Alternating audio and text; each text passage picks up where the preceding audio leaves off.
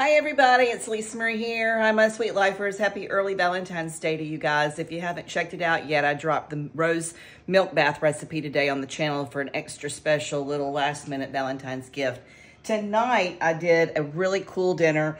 I crusted on top of some cod, mayonnaise and thyme and smoked paprika and some caramelized onion.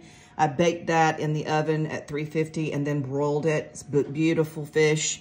I did a pimento cheese, jalapeno chipped corn, which is delicious. And also we made some Parmesan risotto. So this is the plate for tonight. And I hope you guys are having a wonderful one. Like I said, a great start to a sweet week. We'll see you soon on the channel. Take care.